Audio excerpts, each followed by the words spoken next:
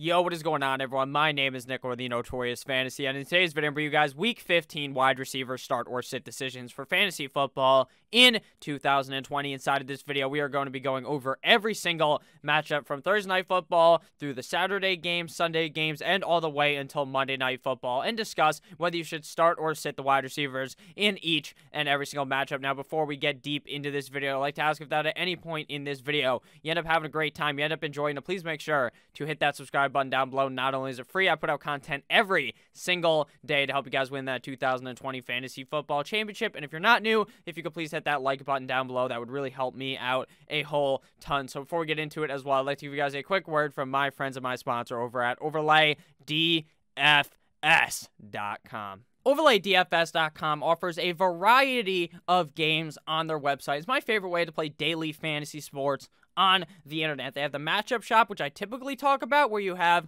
one player versus another, plus or minus a certain amount of fantasy points. You pick one, and you put as much money on that matchup as you want, as low as like $1, and as high as, I believe, $500+. But this week, I want to talk about the quarterback shootout, because I won a lot of money on this last week, and it is very, very simple. All you have to do is you're going to get a bunch of matchups on your screen, and all you have to do is pick 5 out of the 10 to 12 that show up on your screen, and if you get them all right, the prize is very, very big. The top 10% win $50. First place gets $500. Now, obviously, I didn't win $500, even going 5-0, because 3 other people won, but that is still a decent amount of money. My other ones went 4-1, and the other one went 4-1 as well, so I made a combined $300 on Overlay DFS last week. It is very, very simple. You just pick who scores more fantasy points, player versus player. That's how easy it is. You guys do all this research all week long to win your fantasy matchup, so why not win some extra cash on top of it on OverlayDFS.com.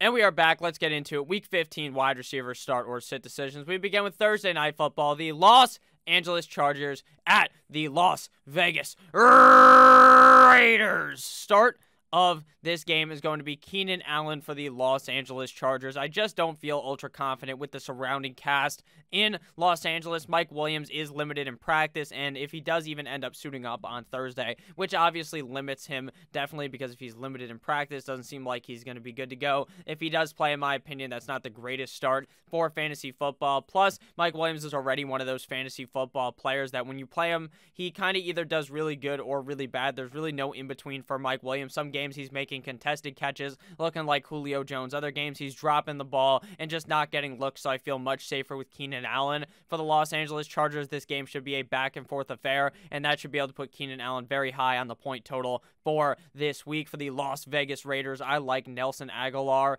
in this matchup. Now, it's definitely difficult on a weekly basis to try to predict which wide receiver from Las Vegas will be able to be getting it done. Will it be Renfro? Will it be Ruggs? Or will it be Agholor? But recently, Agholor has really been that step above that upper echelon of wide receiver for this offense. So I feel like Raiders wide receiver Nelson Agholor will be the best start out of that group, and is still a solid fantasy football start for this week. Now on to the Saturday slate of games. We begin with the Buffalo Bills at the Denver Broncos. In this one, I like 2 Bills wide receivers. I like Cole Beasley as well as Stefon Diggs. Now, Stefon Diggs really hasn't been blowing up thus far this season and having those tremendous games that we've seen him have in Minnesota. He has been just roughly a pretty safe wide receiver on a weekly basis that you throw into your lineup, and he's never going to bend you over the table and fuck you right in the ass, but he typically doesn't do that to your opponent. He's just a safe option that you play in your wide receiver 1 or 2 spot every single week, and there's really nothing to be mad about on a weekly basis up against the Denver Broncos. There's definitely things to be happy about, though, because this could be a game where Stefon Diggs really has his big game in Buffalo, or one of his bigger games, because he has had some pretty good games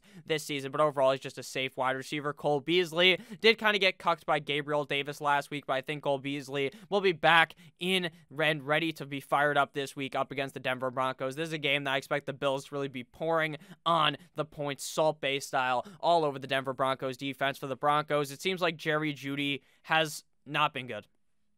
To be honest with you, he has not been good this season. He was drafted to be the number 2 on this Broncos team behind Courtland Sutton, and potentially have the skill set to elevate him to be the #1 guy on the team. Now, I'm not saying he doesn't have the skill set anymore, but what I'm saying is right now in his rookie season, he isn't playing well enough to be worthy of a start. Same thing goes with KJ Hamler. Now, if you're in a super deep league, I would consider Hamler, but the safest option in this whole offense is wide receiver Tim Patrick. Patrick has been playing very effectively the last 2 weeks and has been scoring tugs like it's his job, and it is, so I like Tim Patrick here up against the Buffalo Bills. Next game here, we got the Carolina Panthers at the Green Bay Packers. Now, DJ Moore is probably 50-50, I would say, for this game because he's on that COVID protocol. It's potential that he could miss. There's obviously potential that he ends up playing, but with the Panthers wide receivers, it seems like Curtis Samuel has really elevated himself even past DJ Moore in a lot of these games. DJ Moore is also going to be playing up against much better coverage than a guy like Curtis Samuel, and it seems like Teddy Bridgewater really likes throwing the ball to Samuel, so Samuel is going to be a start this week with or without DJ Moore playing. Same thing goes with Robbie Anderson. I feel like Robbie Anderson could be in for another big game here up against the Green Bay Packers. Packers wide receiver Mr. Davante Adams is obviously a locked and loaded start on a weekly basis. You can't do any type of mental gymnastics to kind of will your way around starting Davante Adams. This guy has just been a beast all season long when healthy and will continue to be a beast in this game up against the Carolina Panthers. Other Packers receivers, Allen Lazard, MVS, I mean, you just can't really start them. Lazard or Scantling could have a huge game here, or some other receiver could. I just don't feel ultra confident in any of those guys. Seems like a coin flip on a weekly basis which one of those will end up producing. Next game here, we got the San Francisco 49ers at the Dallas Cowboys. What a barn burner of a game this one will be. But Brandon Ayuk with Deebo Samuel likely out for the remainder of the 2020 NFL season has pushed himself up to an amazing spot here up against the bum-ass Dallas Cowboys. I think that Ayuk is really going to take advantage of this opportunity that he's garnered here in this offense and be able to just go to fucking town on the 49ers. Now, on the Dallas Cowboys, I probably would have called this one the Eiffel Tower matchup where Deebo and Brandon Ayuk form over the Cowboys defense and triple pump them all the way to death. But I think that without Deebo Samuel, Brandon Ayuk will be able to do great in this matchup up against a bum Dallas defense while this Cowboys offense has been moving like fucking slugs across the field. Amari Cooper has still been balling out on the usual, so I feel as though he is worthy of a start this week up against the San Francisco 49ers. The 49ers don't really have any other wide receivers of name that I feel like are going to have big games here, so those guys are going to be sits as well as Cowboys wide receivers CeeDee Lamb and Michael Gallup. It just seems like with Andy Dalton under center, these other guys have kind of been cucked out of an opportunity unless Dak was to return, but he obviously won't because he's out for the rest of the season. Next game here, we got the Seattle Seahawks at the Washington Football Team, and this is a matchup that while seems like, oh my god, Seattle's going to score 7 million points, I wouldn't be surprised if this was a very close matchup. And this one could definitely be a lower scoring type of matchup, but I still feel as though you have to be starting DK Metcalf on a weekly basis, regardless if he's going up against a tougher defense in the NFL. I still feel like Metcalf will be able to get it done up against the Washington Football Team. Other receiver for the Seattle Seahawks, Tyler Lockett, has been the king of inconsistency. This is a guy I talked about last week, how it's going to be so easy to avoid this guy in your 2021 fantasy football drafts. I am going to close my eyes and not even look anywhere near him in whatever round he goes in next season due to this consistent inconsistency. He's consistent at being fucking inconsistency. DK Metcalf is consistent at being consistent. I like Tyler Lockett in this game, but again, there's definitely ways that this guy could fuck you right in the ass because he just simply is very on or off on a weekly basis. Speaking of on or off, Terry McLaurin has been ice cold the last 2 weeks. I'm not talking about how he's Matty Ice like when Matthew Ryan, quarterback of the Atlanta Falcons, was on fire, just playing amazing a couple of years ago on that trail to winning the Super Bowl, which they inevitably lost 28-3. Everyone remembers that. But Terry McLaurin has been frozen. This guy is just like the fucking glacier that sunk the goddamn Titanic type of deal here, the iceberg. That's how Terry McLaurin has been, but I feel as though up against the Seattle Seahawks defense, this could be a revitalization game for Terry McLaurin. I think he plays quite well up against the Seattle Seahawks. David Moore, backup Seattle wide receiver, is going to be a sit. He sure probably will end up scoring in this game because he scores every couple of games, but he's a sit, and Cam Sims, other Washington receiver, is going to be a sit for me next game. Here, we got the Chicago Bears at the Minnesota Vikings. Last time we saw these two teams square off inside of that gridiron, we saw 9-inch Nick 9-inch Nicholas Foles, end up getting hurt, and that's when the next game Mitch Trubisky started to take over. So the Vikings really rolled the Bears like a fucking blunt. But I think in this matchup, we see a much different Bears team, and we see a pretty solid Vikings team as well. I think Allen Robinson is able to easily put up a nice point total up against the Minnesota Vikings. Now, when it comes to the Vikings wide receivers, the biggest issue with this offense is their rushing attack. If Dalvin Cook is rushing the ball 7 million times, running circles around the Chicago Bears defense, that I worry for Jefferson as well as Adam Thielen, but there's no way in all fuck you can convince yourself to sit Justin Jefferson or Adam Thielen after they've pretty much been on tears every single game. They definitely have those down games every once in a while. Last week was that up against Tampa Bay, Tom Brady last week, but I do think Jefferson and Adam Thielen took an L last week, but it's time to bounce back like their name was Big Sean. Anthony Miller is going to be a sit for me, as well as Darnell. Here comes the Monet, as well as Cordero Patterson. These other Bears wide receivers just are not on the same playing field as a guy like Allen Robinson. Next matchup here, we got the New England Deflatriots at my Miami Dolphins. If you guys have ended up enjoying this video thus far, please make sure that you hit that subscribe button down below if you're new, and if you're not new, please make sure to hit that like button. Devontae Parker is a start if he plays, in my opinion. We saw last year Devontae Parker legitimately made Stephon Gilmore look like his fucking son. He made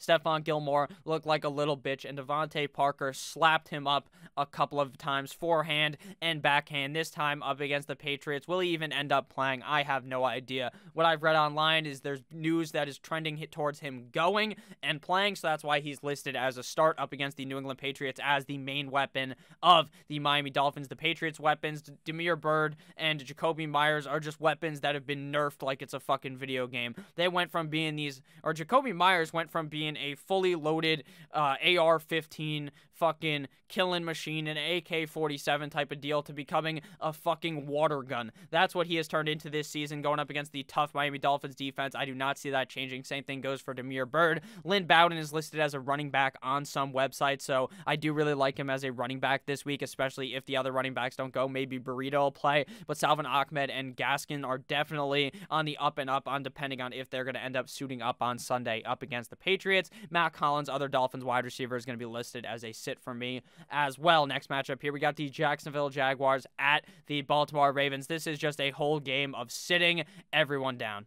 Jaguars wide receiver DJ Chark just has not been the same Chark from last season. Was that because they sat down Mr. Minshew Mania, Minshew Gardner, that is, for the last couple of weeks? Maybe. Is it because he just isn't that guy? Maybe. Or is it just because this offense looks a lot different this year? Probably a fucking amalgamation of all three. So I do think DJ Chark is a fine wide receiver for next year's fantasy football, but as of right now, going up against the tough Baltimore Ravens, he is going to be a sit for me. Hollywood! Marquise Hollywood Brown is on the COVID IR, which means he's not going to be suiting up on Sunday, which means you have to be sitting him. Willie Snead and the smorgasbord of other dumbass wide receivers on Baltimore are going to be sits for me. Keelan Cole and Laviska, I just feel like the Jaguars stand no chance up against a tough Baltimore Ravens defense next game. Here we got the Tampa Bay Buccaneers and Tampa Bay Thomas Brady at the Atlanta Falcons, a matchup from the Super Bowl a bunch of years ago where Tom Brady was up or down by a zillion. Atlanta Falcons were up by a million, and Tampa Bay Tom Brady, who was New England Tom Brady, masshole Tom Brady